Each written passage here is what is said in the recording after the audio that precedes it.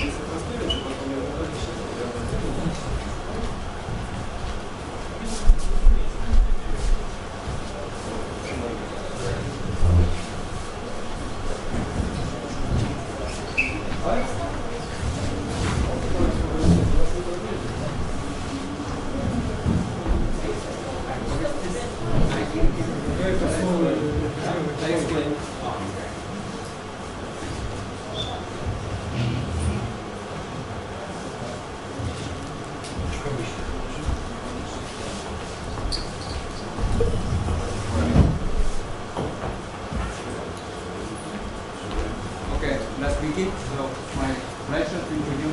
Matveev from Japanese State University, and the title is Counterexamples to Prime Decomposition Theory. First of all, I would like to express my thanks to participants of this conference. And here, I understand that the title of my talk is in a sense contradictory. Because if a statement has a counterexample, then it's not a theorem. Why I choose this title? Because all this sum of theorems which I showed today, they appeared when I investigated the so-called prime decomposition theorem for orbifolds. This theorem was circulated as a theorem, let's say as a folklore theorem, during more than 15 years, just after this Thurston geometrization conjecture appeared, then people tried to generalize it to orbifolds. So then several papers contain references to this theorem by prime decomposition theorem for orbifolds, so on, but no written proof. So I do not like such situation when the theorem is considered as a correct theorem, but no published proof. So I tried to investigate this question, and actually Karl Peteronio from Pisa helped me with some ideas. He proved a very partial case of this theorem, but to my surprise, in general, this theorem turned to be wrong. There are counterexamples. I show what very evident. Okay. First, I recall a few well-known theorems from three-manifold topology. First of them is the Kneser-Milner prime decomposition theorem.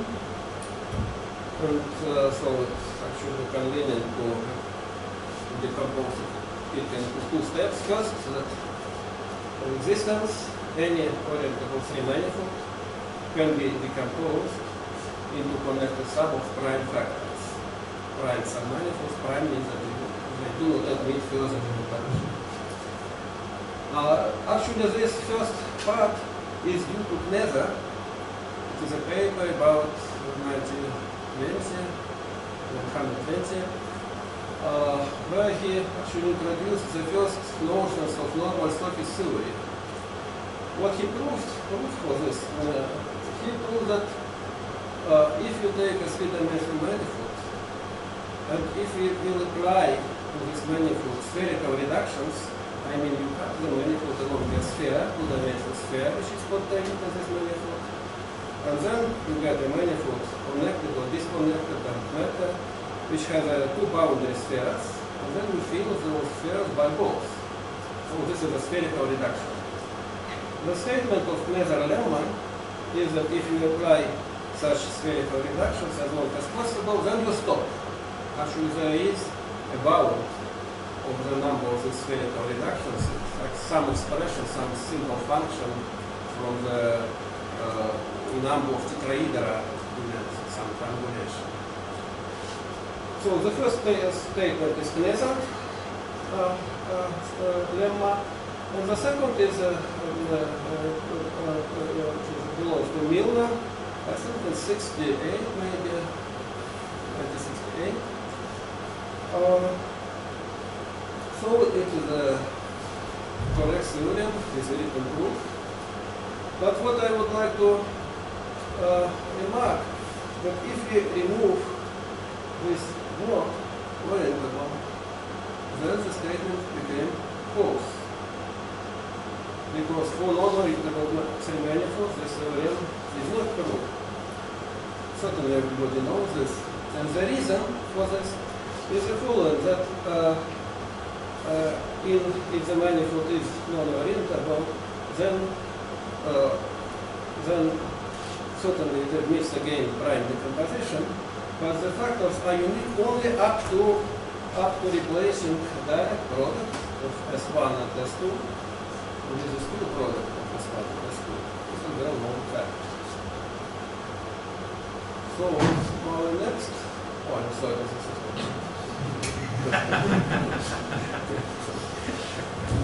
I tried to make animation and forget to remove it. Okay. Next example is also a very known example of prime decomposition theorem, the sugar prime decomposition theorem. It states that any knot in three-dimensional sphere can be decomposed and connected sum of prime factors. And the proof of the first statement is actually again the Kneser lemma. All that we should do, we should apply Kneser lemma, but we should take care that the knot in question should be composed of edges of triangulation, and no other obstacles. And the second, the prime knots, the factors are unique up to permutation. It's also not very difficult. But now I think that maybe for some of us this statement will be new. What I mean when I say global knot. So global knot, by definition, it is a knot in arbitrary three-dimensional manifold. So the connector sum or vice versa prime decomposition of such knots can be exactly the same. It can be defined exactly in the same way as for a classical case. So if we have a manifold and a knot inside it, maybe I do a picture. So we have some manifold. If we have some knot inside it, then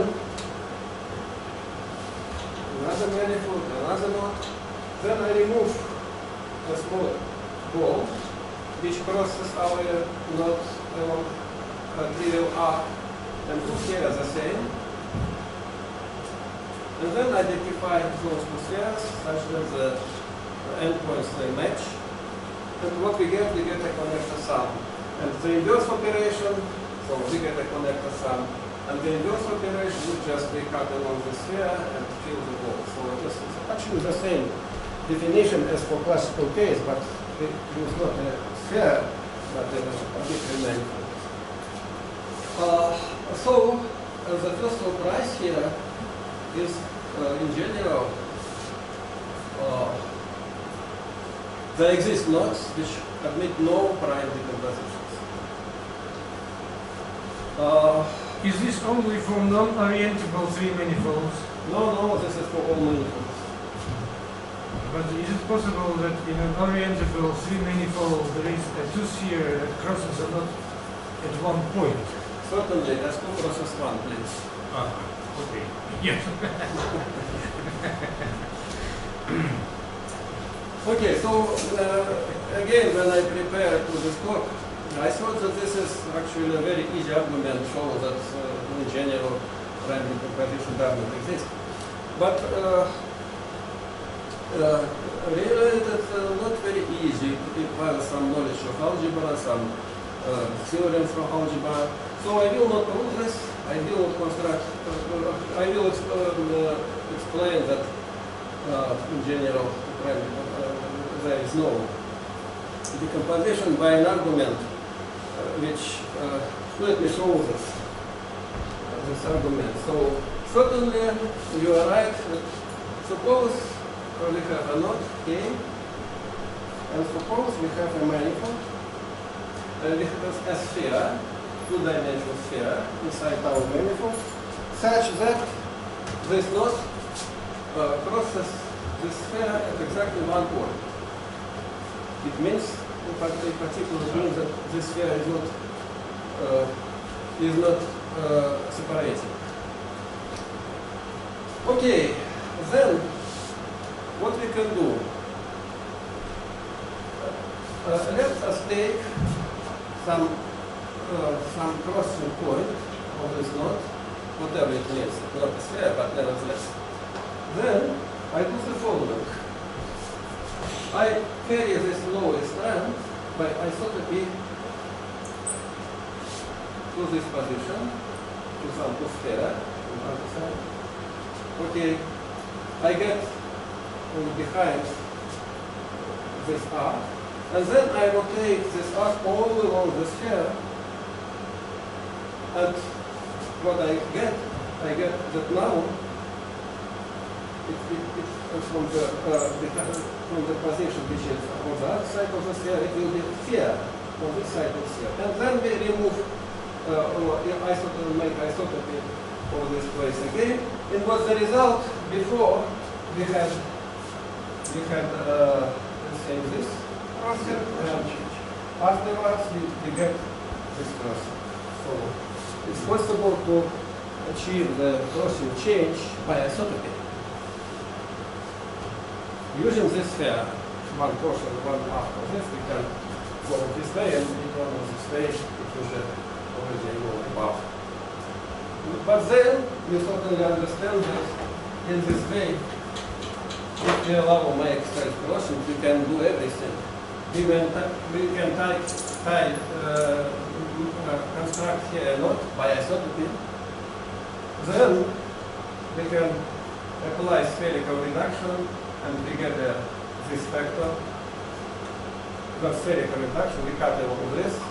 We obtain here our knot, and here this knot will disappear. But then we again tie a knot, and again, and so on, and this process can continue at infinity. So no prime decomposition.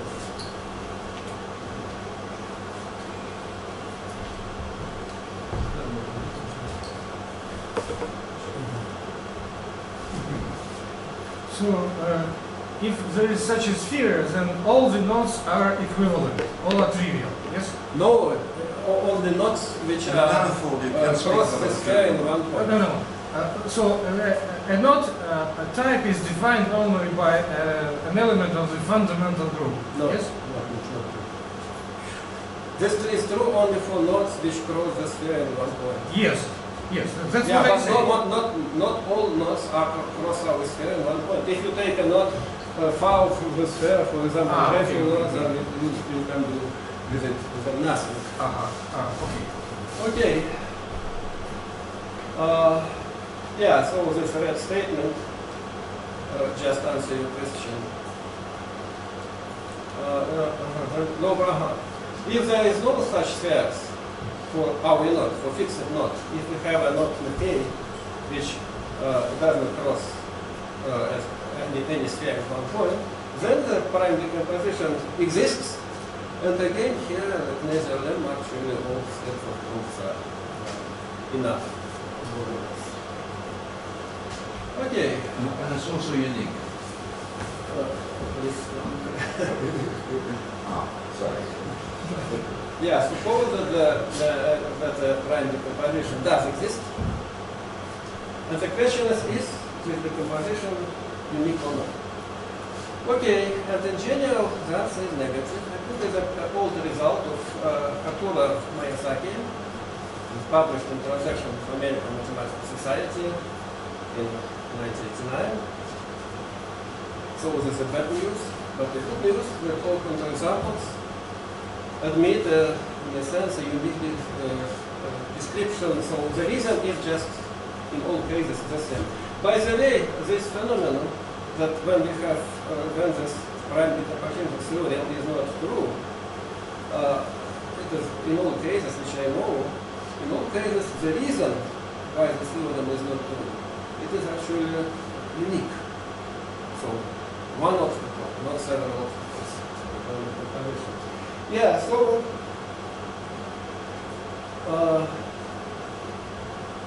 what is R? Right, so the main ingredient for constructing counterexamples is this word R. Actually, what we did, it is just we take two copies of solid terms, yellow circle with a meridian, and this yellow circle is also meridian disks, and I said take a very simple note, just go twice around the longitude. And if I take those two solid nodes and do them together such that the boundaries of this disk do match, together I get S2 cross S1. And S2 cross S1 and a knot which is R inside it. This is just what I called this. This R is just this not obtained in this name. Okay. So what is interesting here, that if a prime decomposition of a knot in a three-dimensional manifold contains no among the factors, this R, that we have no, so contains no R, no such knots. So K is decomposed into prime factors, and I say among those factors is no R. Then this is a unique prime decomposition. So only R is used.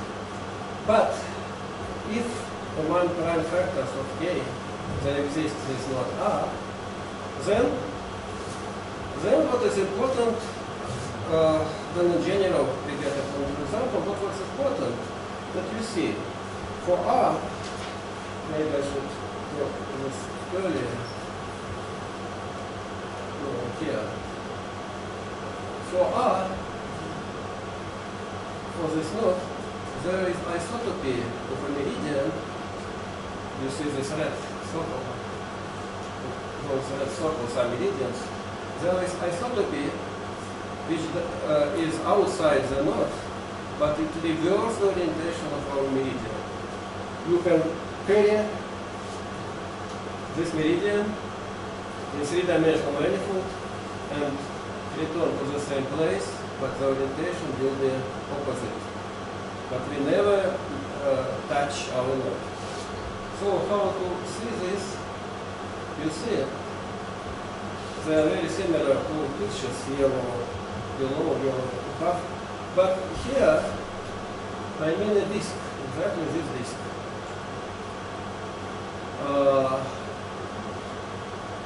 But here, I get an annulus. What type of annulus? If we take a union of this disk, these two poles, this disk, I get a sphere, these two poles, but it is an annulus. So, if you see those meridians, this one and this one, one of them can be isotopic to the other and the orientation are different. So, this is the main property of this R. You can move it around the manifold and return to the same place with opposite orientation. And here I will I describe how one can construct a counterexample for prime decomposition theorem in this case for global loss. You see, let's take a ball, gray ball, and a knotted R inside it. Then these blue circles, they actually are, we take two meridians and take regular neighborhoods of those two meridians. And I remove them.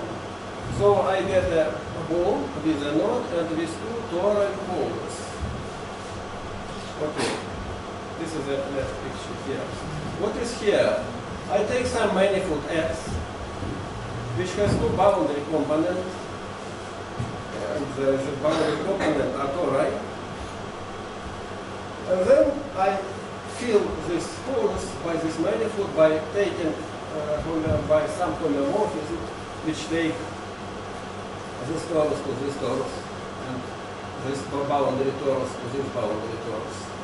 I get some manifold of this together with some manifold. It's not closed, but it doesn't matter. We can easily to add something more to get a closed manifold. This is K1, and what is K2? You see the difference, and the difference is only that this black arrow became red arrow. What does it mean? That it means that here I take the same homomorphism, but in this case, for example, some fixed curve alpha is mapped across longitude to meridian to this meridian with some orientation. But here I actually change the orientation. This curve, the same curve, is mapped to this meridian by the opposite orientation. So, if we attach, I get K2, and K1 and K2, certainly easy to construct examples when they are different. But what are K1 and K2? This is just, it is a portion of this, and then we add the ball equality to the node. So K1 is already the connected sum of what is on the left hand. It's already the result of pasting. Say again? So K1 is already the result of pasting of what is on the left hand x. No. What I was saying, we take a ball, attach X, get some manifold. The boundary of this manifold is a sphere, and then I add additional ball. So the answer is yes. What? Yes. So K1 and K2 are different. But what are they? Any arbitrary two nodes or what? So K1 is the result is obtained from an K- arbitrary knot. K1 and K2 are two such knots which were described before, which have the property that if you add R to them, you get the same thing. Yeah. Okay, so those arcs in the three ball are the same. Yeah. But the knots are different because of the different way of gluing X to that ball. Exactly. Okay, good. Actually, you might change the orientation of meridian.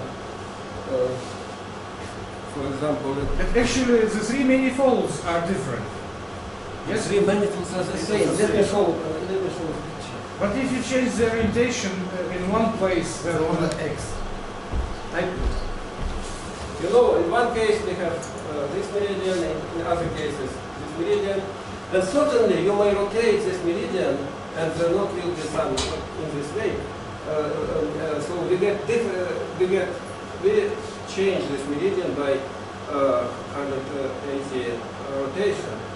But when we do this, convert this to this one, the knot will be run differently. So this is But the manifold is the same. the manifold is the same because of this trick. Ah. If you forget the knot, then you can easily change the meridian, orientation of meridian by rotation. Yes. I thought of it. But the knot becomes different. Okay. Yeah, but now this discussion helps me.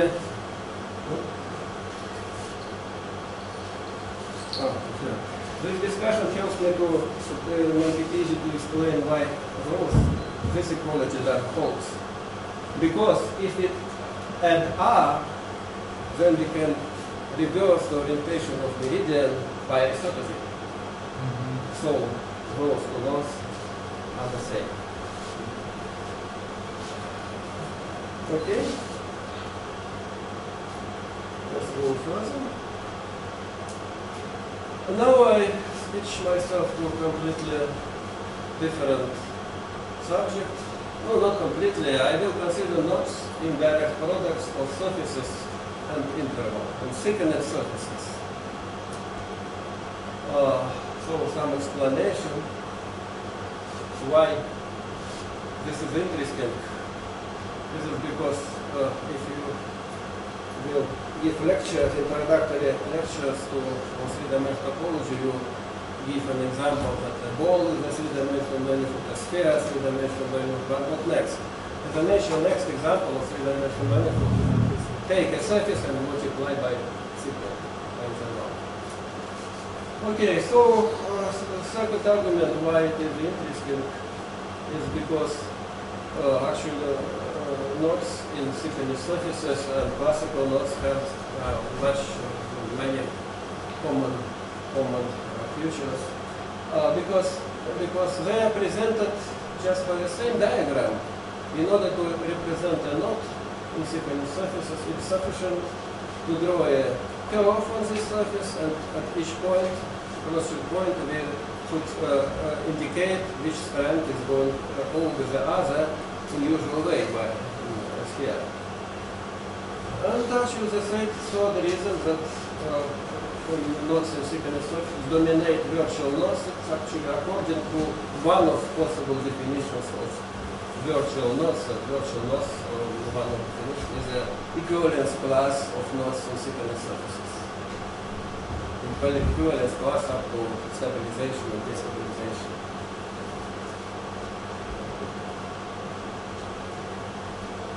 So, how to define connected sum of such knots? The definition of connected sum is actually the same as for classical case. If our surfaces we are considering if we restrict to spheres, then we get a usual knot theory. Nothing new.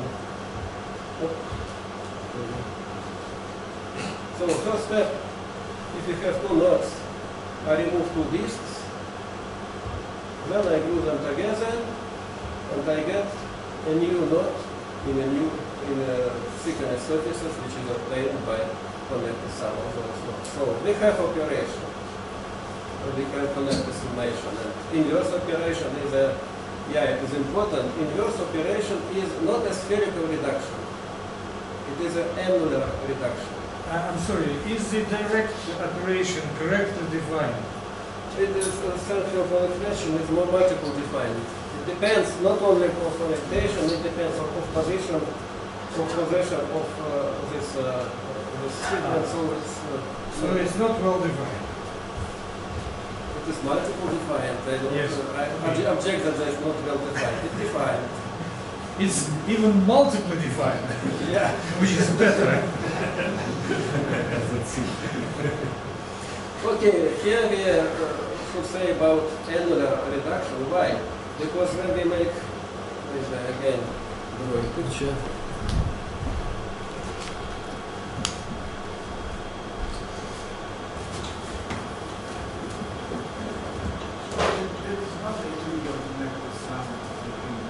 What's this?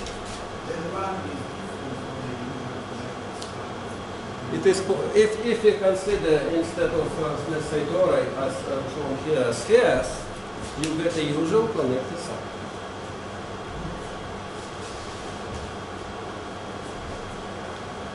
Okay, so what is the spherical reduction? Here.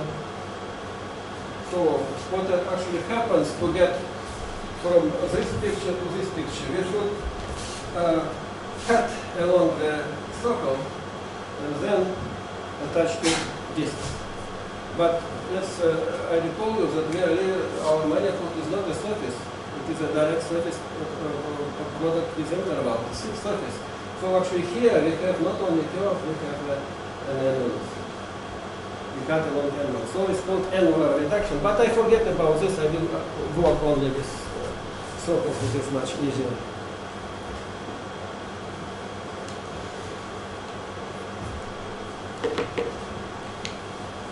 Okay, so we have this connected sum operation, and the question is, again, the same question actually, does any knot have a prime decomposition?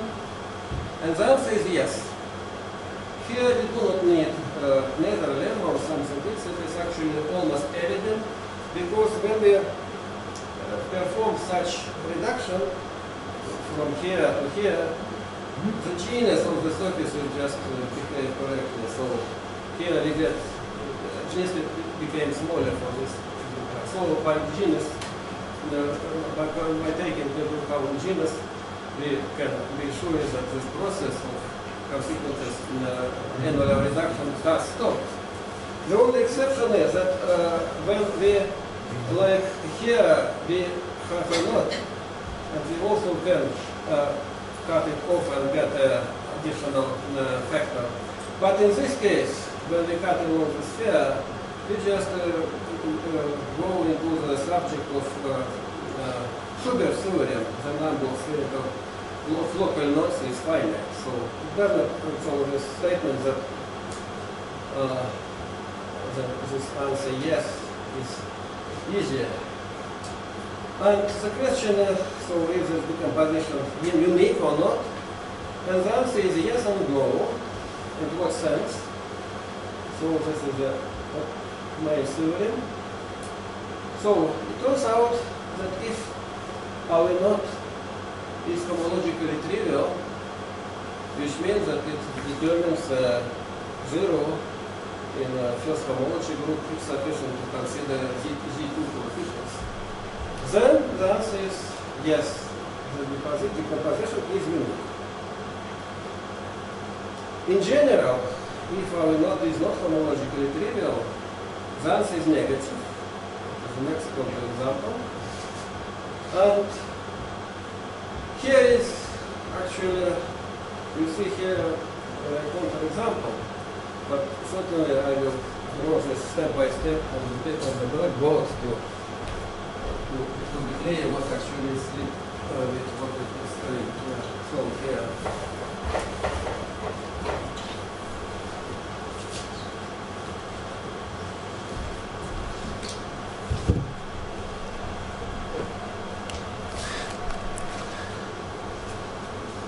So, what actually, so I would like to construct counterexample.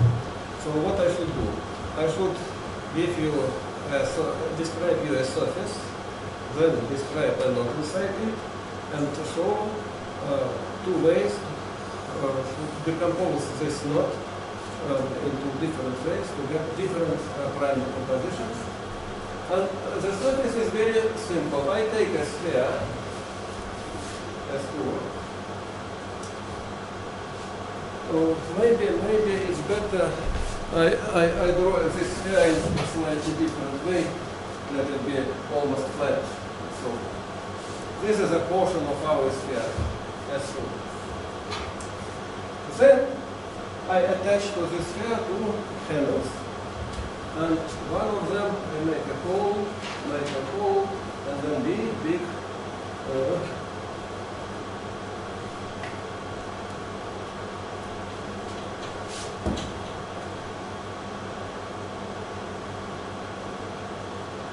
what is it called? Y here. Here is this Y and Y on the picture. Then I attach another handle. By the way, when I attach this handle, I get a torus. A sphere plus a handle will get a torus. Then I take two X holes and attach also, let's say, so we get a genus 200 body. But sphere is 200. This is our manifold, our surface. Then I construct our knot, and the knot is, as we see here. No, I assume that those two pictures do coincide, but here this X handle is going here, and Y handle is going here, as I will show. Okay, then I try to draw this knot. I start with Y, I go here, and then here I make some complicated knot, which I call again Y, which is place it here, then I go further, maybe to this place, and then I go from Y in Y, but here I make also some other knot, which I denote by Z, and then I turn to X handle, go here.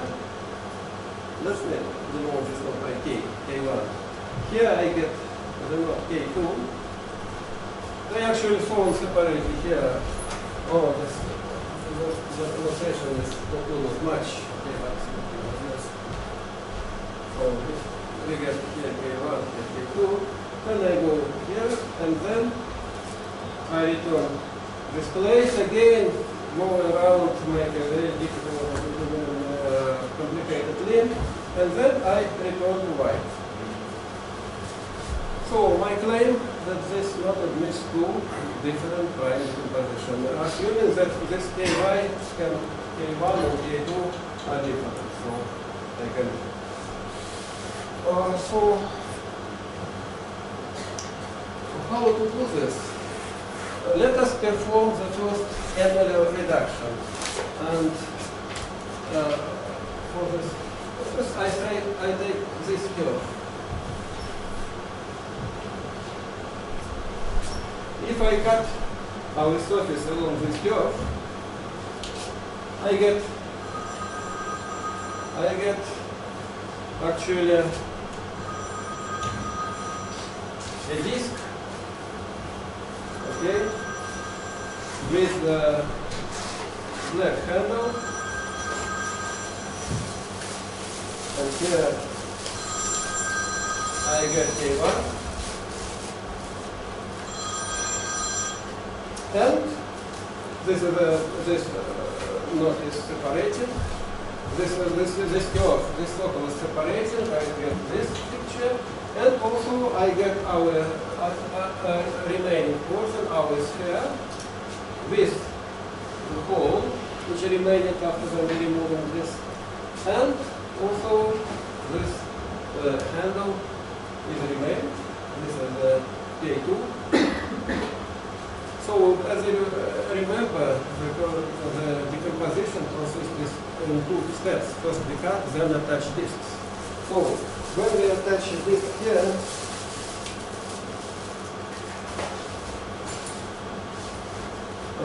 okay, sorry, I forget about this portion. Here we have Z. Okay.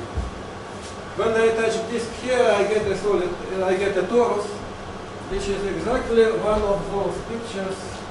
Let me show this one. We get not exit. Sorry, this is K1 and G. I get a solid torus with this is a prime factor. Here we have a knot K1 and here we have Z. And the remaining part, if we attach a ball here, I get a solid torus with only K2 here and some the remaining part. Okay, also here I will do something. What I am saying, that because K1 and K2 are different, we get different prime decompositions. So, when we cut along, when we use one procedure, we get those factors, and then when we start from the other, we get those factors. So is it obvious that these are primes and that you cannot decompose further? It is obvious because the underlying surface is a torus, and the torus contains no non-trivial curves, non-trivial separating curves. Also, because torus, that there are no spheres, no classical parts, that there are no local ones. Yeah, I assume that no local formulas, yeah.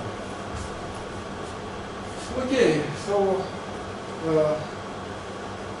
maybe I have not enough time to. I planned to say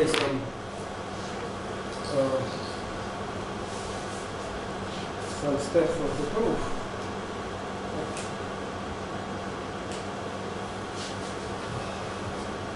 Yeah, let me say a few words about proofs. The strategy is the following. That suppose that there is a counterexample.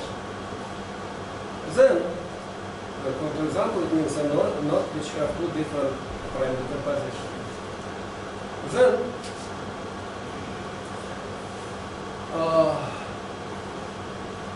I may assume that this knot is in a sense good in the following sense, that all knots which are obtained by annular reduction, they already are not counterexamples. Each of them have only one prime decomposition, because if after some annular reduction we have a counterexample, then we forget about the first one and continue to work with the second one.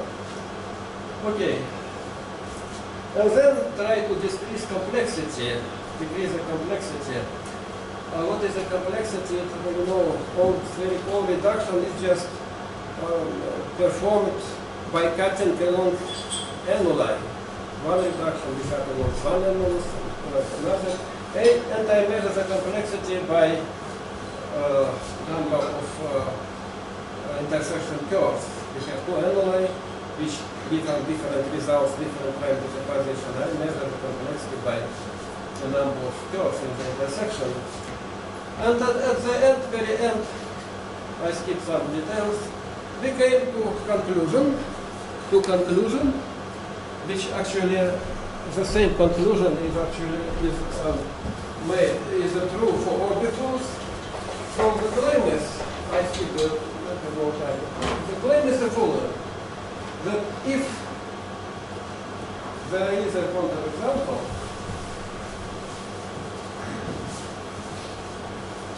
that is not in a second surface which has two different prime decomposition, then there exists a counterexample such that those two ways, two different prime decompositions, so they are performed along curves.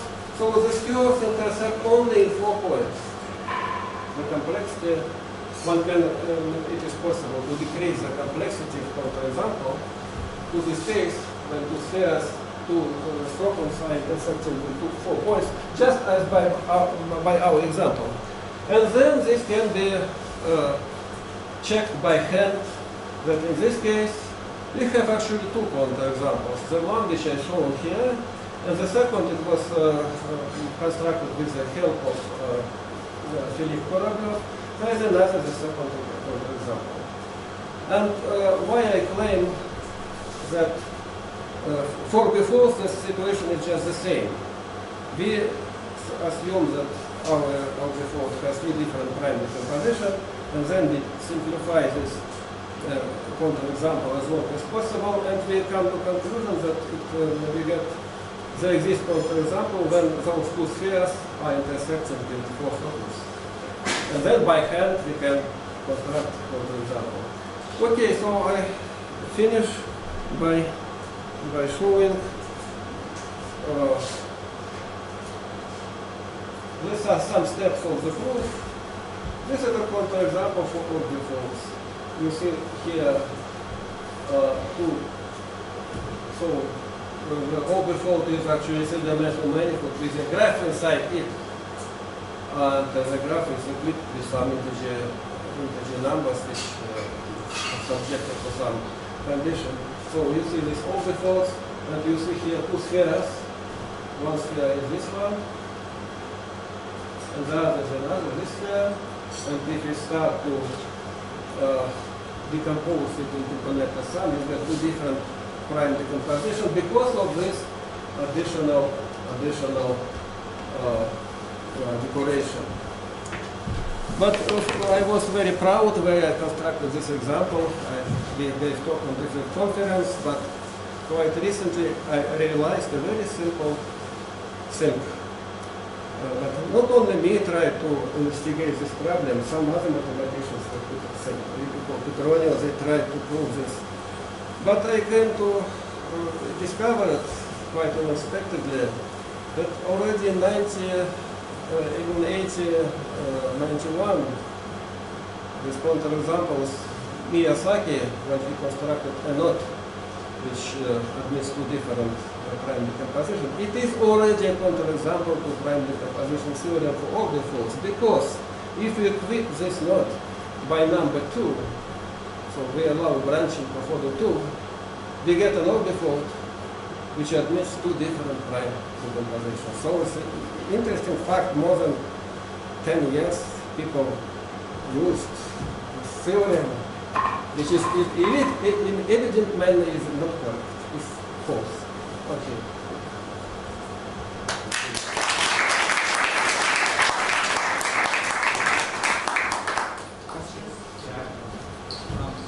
Both the decomposition of knots and premium are three key results. But I didn't hear you mention here somehow they have to both be combined in some way to get your uniqueness of prime decomposition, or to get the existence of prime decomposition, then your H1 decomposition zero, H1 decomposition surface. The knot, the appearance is the knot is zero with H1 surface. That it has a prime decomposition. So in principle, that seems to capture something of both prime decomposition and prime decomposition of these surfaces and prime decomposition of knots. So you didn't say anything about the proof. Is that somehow not so hard or why? I mean, is there something deep? I mean, those are deep results. Is there something deep involved in the actual proof of uniqueness? No, I wouldn't say that it is deep because it was not very complicated, at least for us. Yeah. But in general, so it is, let's say, this is the result of the middle level. A result of what? Of middle level, not very difficult and very easy. I see.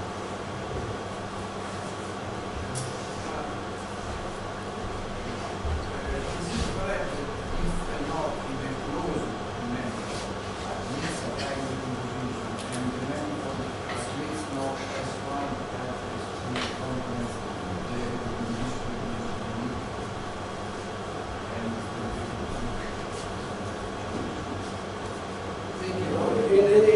In opposite direction is so if we have this S1 as component of prime decomposition in this direction, then so you are asking if there exists a sphere which does not decompose our manifold. Yeah, maybe you are right, because if you have non-separating sphere, you can join both sides of the sphere by a path and construct S2 cross S1. I think you are right. what exactly the problem proved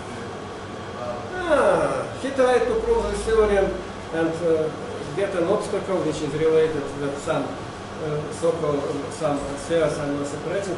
He assumed at the very end, let us assume that our manifold does not contain non-separating spheres. Then the result became trivial.